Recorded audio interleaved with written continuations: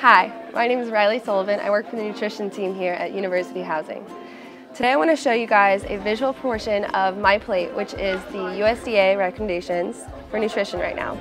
You want to fill half of your plate with fruits and vegetables. 1/4 of it should be a protein, such as fish or chicken or beef, and the other 4 should be a starch, such as rice or quinoa. We have potatoes here. You also want to add about 8 ounces of dairy on the side. If you guys have any questions on nutrition or any kind of dietary restrictions, just let us know. Thank you.